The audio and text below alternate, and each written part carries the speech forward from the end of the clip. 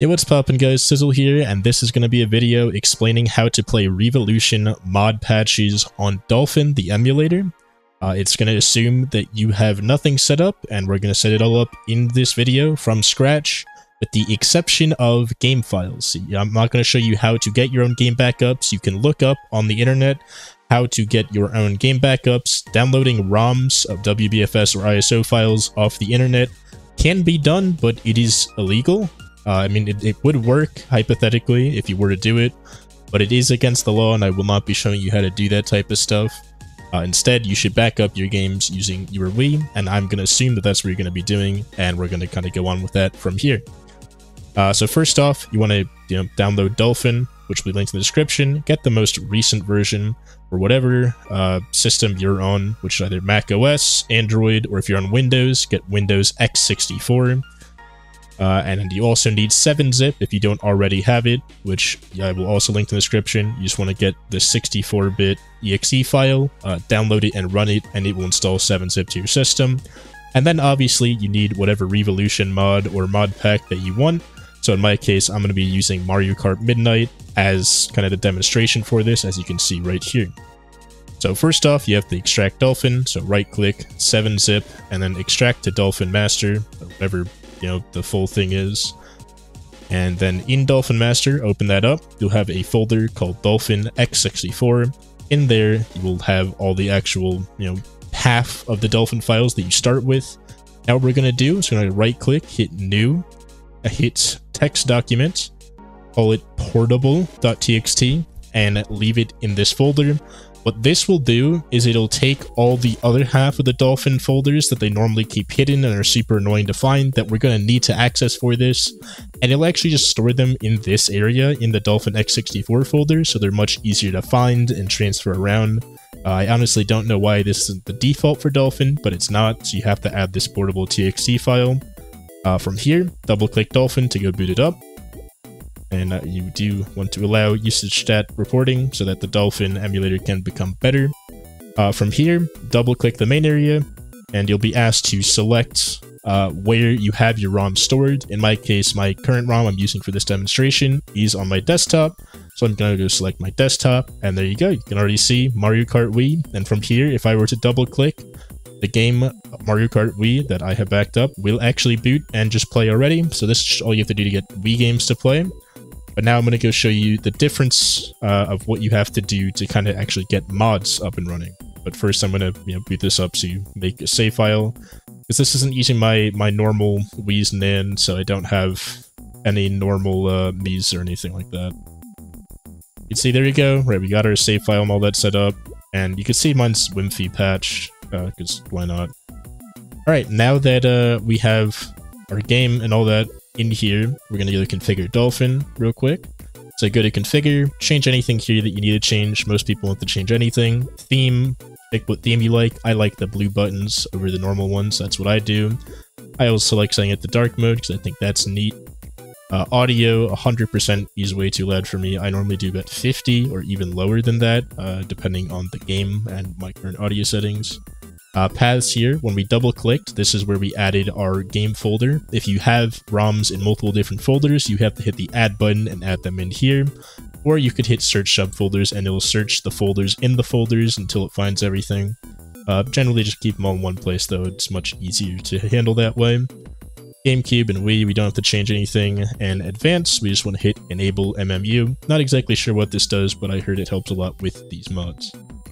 Then from here, we're going to go open the graphics menu, change your backend either to Vulkan if you don't exactly know what you want to use, or for people that are on Windows computers specifically, Direct 3D should probably be your best option.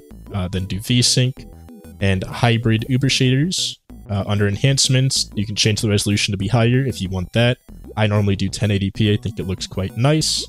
I also do arbitrary map detection and per pixel lighting. Everything else you just leave as is.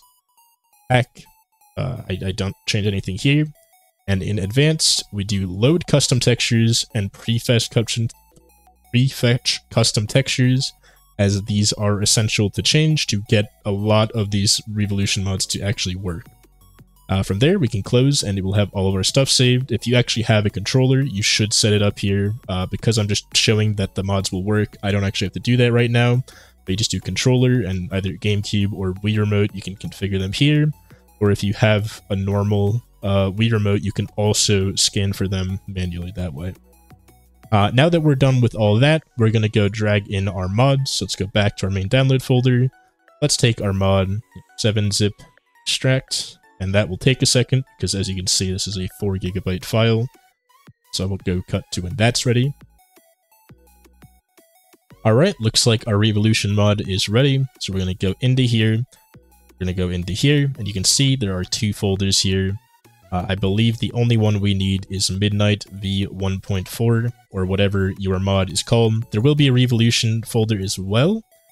And actually, we want that as well. I'd lie. We want both of these. They're both essential to grab. Right-click, copy, go back, go to your Dolphin folder, Dolphin x64. There should now be a user folder, and that we've ran Dolphin before. Go to user, go to load, go to Riivolution, and paste in those folders just as they are. And then, yeah. From here, it's pretty simple. We go back into Dolphin, right-click Mario Kart Wii, hit start with Riivolution patches, or not Mario Kart Wii, it could be any game. For me, that's the one I'm using, but you have a different game with a different mod, right-click that game, start with patches. In my case, you can see the menu right here. This is what you would see in Riivolution. This is what you would see in Riivolution. You go enable the things I generally like to enable for this, which is faster menus and the midnight thing. And yeah. From here, you can either just hit start to start it right away, or a really cool feature is you can hit save as preset. And from here, you can name it whatever you want. So in my case, I'm going to call mine MK Midnight. Hit save. And you can see it's now up here on the menu. There's also a folder called mkmidnight.json on my main desktop. And either I could hit start here to start it, or with this exact set of settings, it's now stored in this file, which I can boot directly by just double clicking. And you can see, right, it's loading up. And it will look a little bit different because it's Mario Kart Midnight now. And you guys won't hear the audio because I didn't set that up. But there is also custom audio and everything as well. And yeah, this is how you get pretty much any Riivolution mod to work, I think, except for CTGP. I believe that one requires a few extra steps, and people have made specific videos for that stuff. You can see right here, by going to like single player, time trials, I didn't do it right. I clicked Mario Kart Wii. That's a mistake. You actually want to hit the one that you just made. So in my case, MK Midnight, I want to double click that one. And now the game will look different. Didn't look different a second ago, but now it should be fine. There you go. You can see different title screen. We got all our stuff. We got the fast menus going super quick, super speedy. We got like time trials. We got all our characters. Right? We got all this, you know, crazy stuff going on. And yeah, that is how you set this stuff up. Let me know if you have any questions in the comments that aren't around getting the actual game files. I'm, like I said, not helping with that. That is illegal. But if you have any questions with trying to get Riivolution to work, or any kind of problems you're running into, please leave it in the comments below. I will try to help. I'm not the most knowledgeable on this. I won't be able to help with everything, but I will try to help you out to the best of my abilities. And with that being said, hope you all enjoyed and found this useful, and I'll see you in the next one. Have a great rest of your day.